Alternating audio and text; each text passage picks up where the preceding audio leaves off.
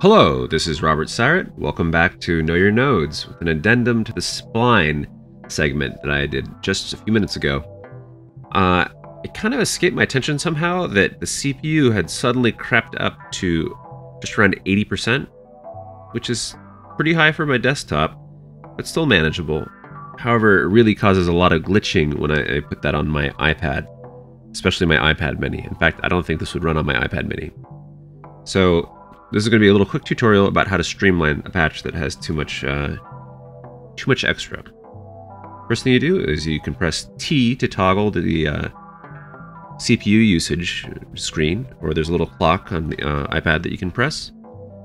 And the numbers over each module will show what proportion of time the CPU is spending on each of these modules.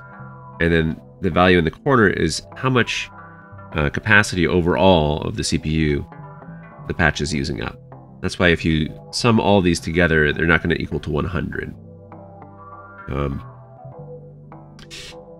But you can see that these are by far the most CPU intensive units in the patch. And when we look inside of them, see there isn't any one given component that's like really causing the problem. It's the fact that there's 8 splines in each one and a phaser. And so that's 8 times 8, that's 64 splines that Modulus is processing. And really, it only needs to be 8. So we're going to go in and trim the fat. The first thing I'm going to do is I'm going to kind of move things that aren't part of this little submodule away.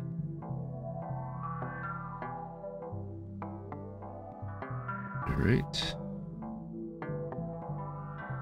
I don't necessarily have to disconnect them. In fact, leaving them connected is going to be easier so that when I group them, they'll make little inlets and outlets automatically. But I do want to give myself some space to patch around. First thing that I'm going to do is I'm going to just go in and take out the wavetable that has the most information. Sometimes when you paste things, they show up in the XY location of inside of this. So like, even though this seems to be infinite space, there is actually an XY coordinate. And when I'm copying here and I'm pasting here, I paste it in the XY coordinate that was inside of this module. Copy, paste.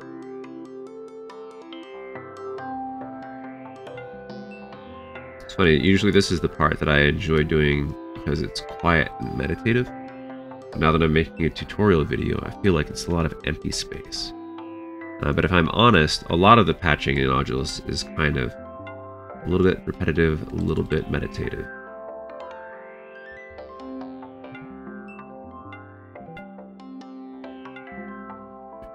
Six.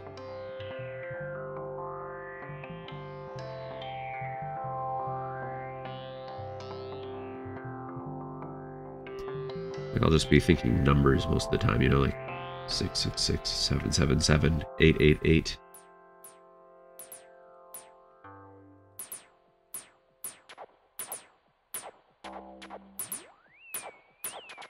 All right. Now, instead of using the anti-aliasing filter that was a part of the array of splines that's in the spline library, we're gonna go with a half measure and just accept that aliasing is going to be a part of this sound, and just think about how one day people will look back and think about that was one of the characteristics. Like VHS tapes were from the 80s, aliasing was from like the early 2000s. It's good enough.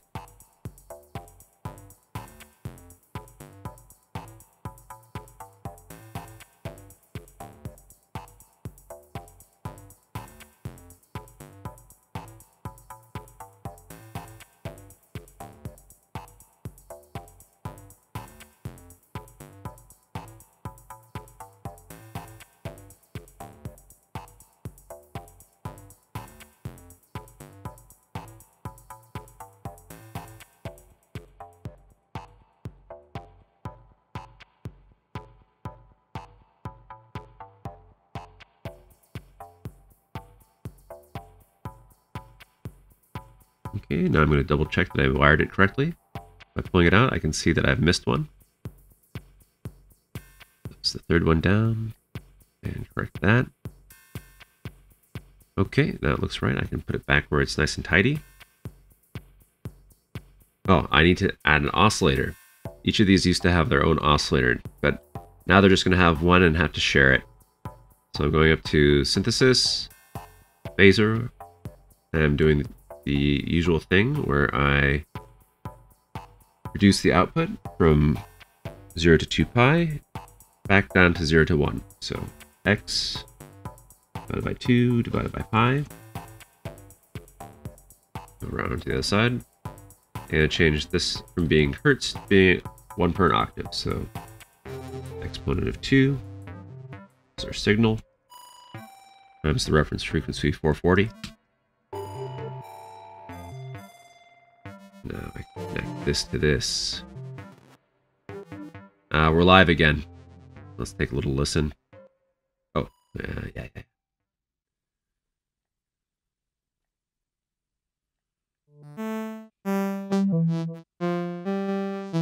Yeah, that's not too bad.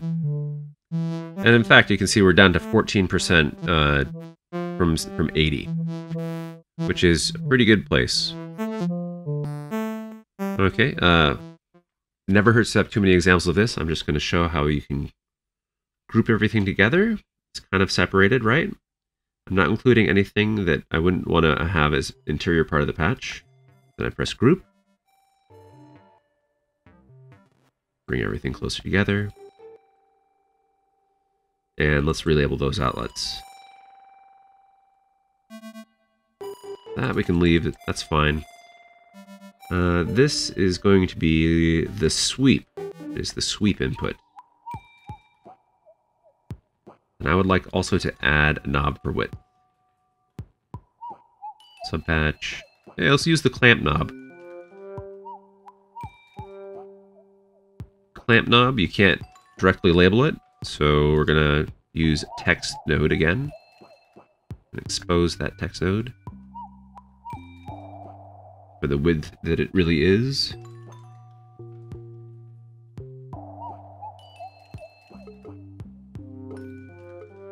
Oh, and that doesn't need to be called 2 times x minus 1. We can just leave that blank. It's assumed that the one output is going to be the output for the module. Let's move things away from the spawn point a little bit.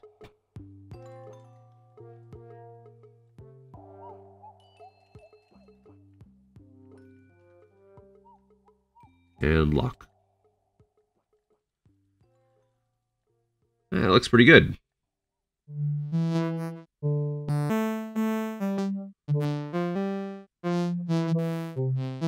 Okay.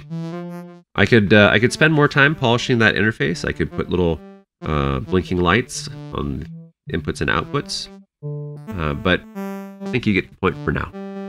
All right, thank you very much. Join me again next time when I'll build something else.